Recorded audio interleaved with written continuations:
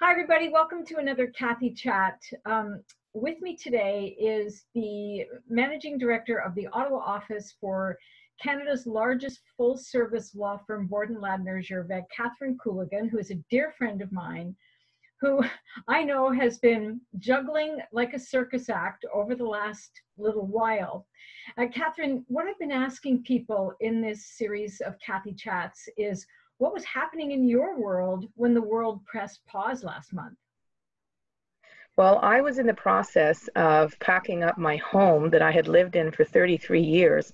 And as I tell everyone, you could tell I had been there for 33 years because I had almost everything over those 33 years. So I remember very well packing everything up and, hearing what was happening. And then, of course, as management at the firm, then we had to jump into action very quickly to start planning and mobilizing to get our staff working from home. So it was a very busy time trying to juggle, ensuring that our staff was safe and still productive, and also try and move a house. I can't even imagine. But you're in the new home. Yes, we are. So it happened. It happened. We're here. It was quite an ordeal. One we won't forget soon, I'm sure. Yeah. I'm pretty sure many people are taking inventory of 2020 so far, and there have been a lot of interesting words used to describe the experience. But some people thought 2019 was a bad year for them. And now in review, they're thinking, hey, it might not have been such a bad deal after all. So in your business, which is a people business, we have to still go on with certain aspects of life. And in your business, in your particular area of law, which is family law, things still moving? What's happening? What's happening with the courts? How do you manage your stuff? Things are still moving. Our team is set up to work remotely. Everybody's been absolutely fantastic, as one would expect. This is a situation none of us ever expected to be in, certainly could never have planned for. So clients and counsel have been very supportive and flexible, cooperative. The courts were only open for emergency hearings. And so, and we did have them. We've had a few emergency hearings where, in custody cases, parents are questioning what should happen with the children in terms of access, blended families, in a situation such as social distancing. The pandemic has really changed the way we live. So questions such as, when the kids aren't in school, we have 50-50. Well, the kids aren't in school, so do we have 50-50? So we were actually very busy. We still are. The courts are starting to open up as of next week. They'll be opening up for non-emergency hearings. But the system is still not ready to have the same capacity of court hearings that we had before.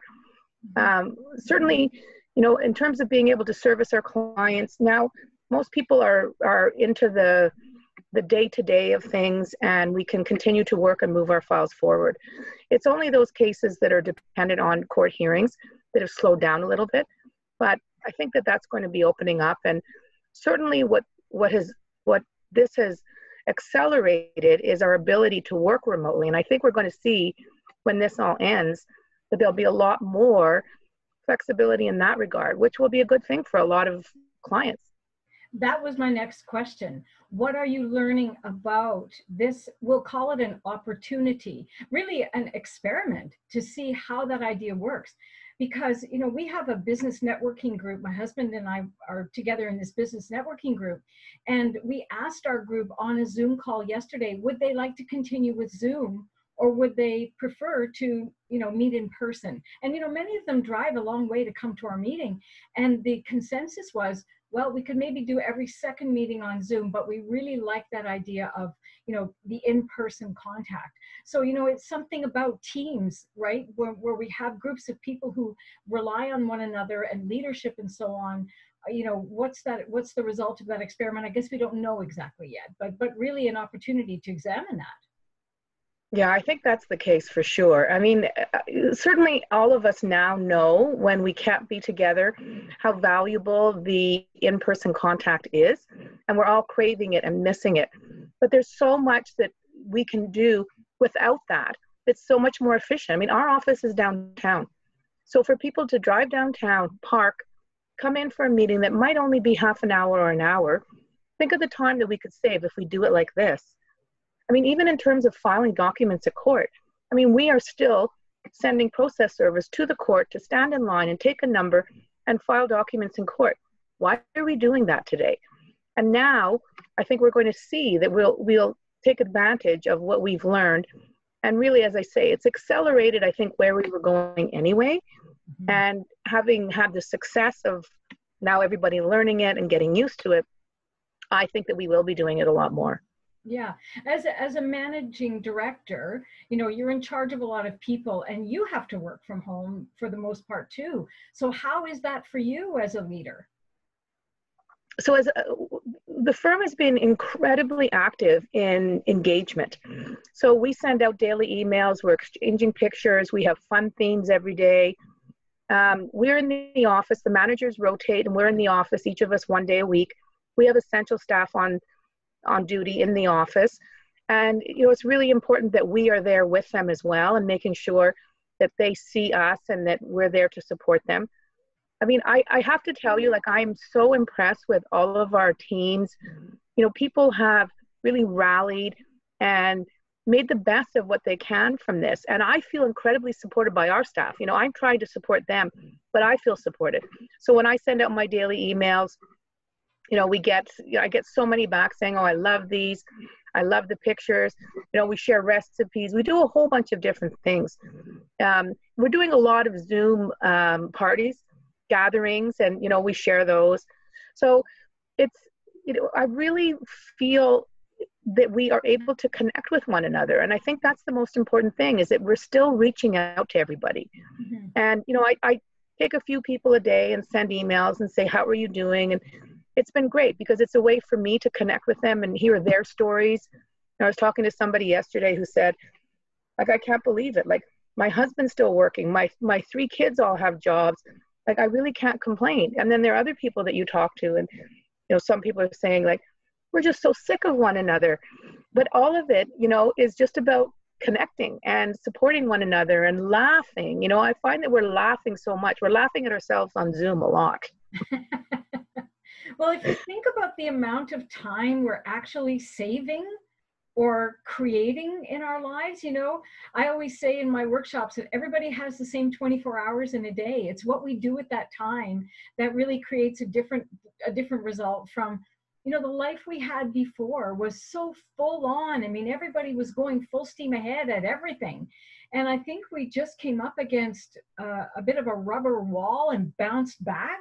And now we've had an opportunity to look at how do we do what we do and how well are we able to connect. The fact that you're able to reach out in this way and create that teamwork, you know, that team spirit really is very impressive. And I think people can learn a lot from that type of thing, where you're focusing on what's good and what's positive, keeping people's spirits up as we navigate, because we don't know the actual end date. Nobody really knows the end date of all of this or what it's going to look like on the other side. So, you know, it teaches us how resilient we are and how well we're able to pivot, doesn't it?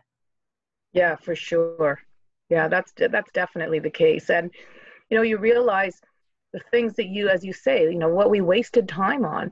And hopefully, you know, we'll all be so much more, I mean, I use the word efficient, but that's not really the word. Just, you know, really more purposeful, I guess, in the time that we do spend and what we do and how we do it.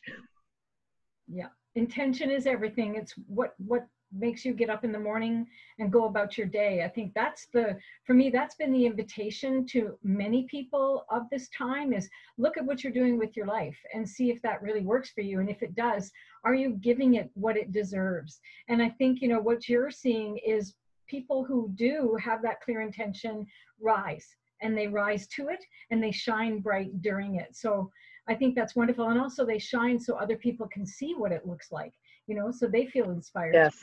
Now, I think it's so, I want to say this, Kathie, because, you know, there's so many people who, excuse me, who really count on things like what you're doing, you know, like when your Kathie Talks and all of the different videos and messages that you send, because, they're like, we all have different things. There are some people who are alone in an apartment. There are the elderly, like my mother, who, is your biggest fan, as you know. And, she counts on that. And there's so many people who don't have the ability and the contact. And seeing you, hearing your message, just the positive spirit that you share, it makes such a difference. And you don't have to be doing this. And that's one of the things that I find, is that those people who are out doing it, it's so appreciated. I hope you know that, because I know how valuable it is. I listen in as much as I can, because it's an important part of the day, and it's important to appreciate what people are making the effort to do to make other people's lives better. So thank you.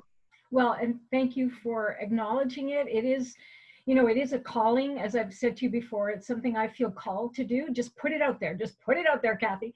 And I'm never really 100% sure what I'm going to do, but I just do it. And in the end, if it helps one person, that's my job done. So I feel very honored to have the work I do today and to be able to share. I was going to bring up your mom, because your mother, well, you're one of my favorite people, you know that, but your mom is right at the top of the list too. Your mom, Dorothy, is somebody very, very special. I always have such a great time talking to her on the phone. She makes me laugh. And I said to her recently when we were talking, I remember your mom was in the hospital. Let's talk about that for a second, because, she had gone through, and you with her, such a challenging time where you almost lost her. And then she came back. So talk a little about that. And that's a challenging thing for you too, because you can't be with her right now. Yeah, that was so hard. I mean, it was, I picked her up to take her to the doctor, and she ended up in the hospital and in surgery within 3 hours. And they told us, had we waited an extra hour, she would have been gone. Her whole system was infected. She had sepsis. And so, I mean, it was such a hard time, because, we had lost my dad last February. And, how you talk about, so many people said 2019 was bad and 2020 was going to be it. And, boy, let me tell you, 2020 really has knocked us on our butts as much as 2019 did.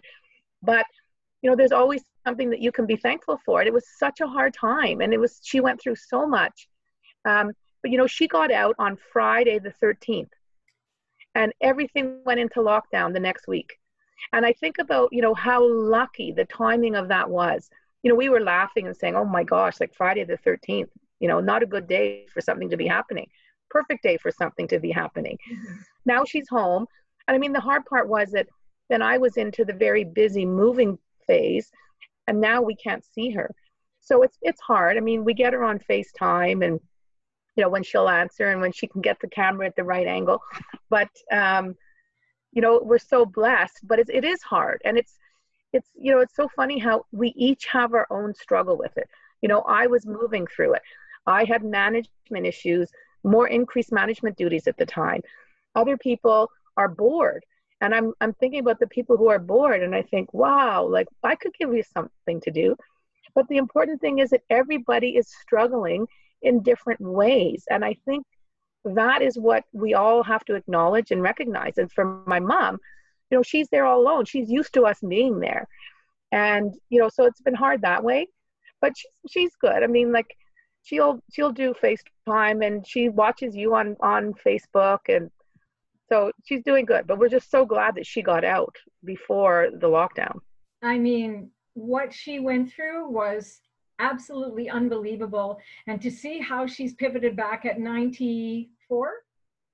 She'll be 89. 89 years old. I mean, she'll tell you she feels 94. Depending on the day. I think we all feel about 94.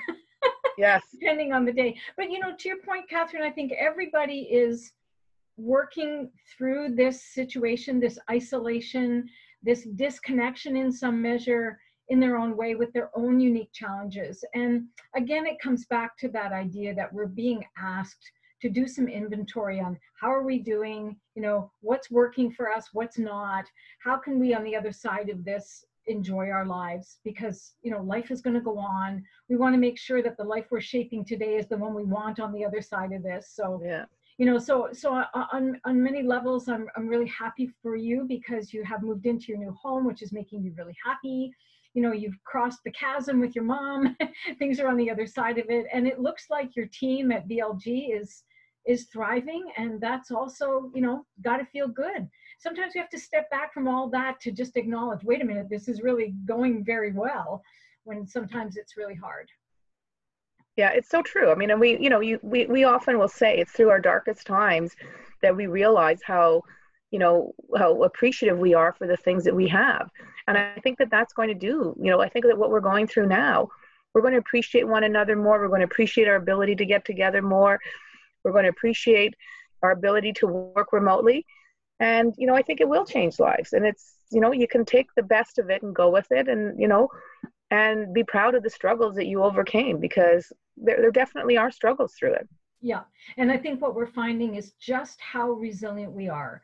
That's the thing I'm celebrating about all the folks I've been talking to since I started the Kathie Chats, is every person has some story of resilience, how they made it through. So if we can do this, really, we can do anything. And that is the truth of it all, to rely on the resilience that we build over the experience of life, because we sort of have to have that experience to feel resilient. But really, it is something I think worth celebrating. And, I think also, to your point, I think we've gotten very simple and basic with our values. We appreciate family, we appreciate community, we appreciate the things that really do spark us as people, instead of looking to retail shopping or other things that we did maybe before. Which are not available to us right now. So it's an interesting time, to be sure. Listen, I want to thank you for making time for us today, and wishing you and your team at BLG, and of course your family, and especially your sweet mom, all the best. And I hope to see you on the other side of this, Katherine. Thank you so much, Kathie. Thanks for all you're doing, and I can't wait to see you in person. Yeah, me too. Bye for now.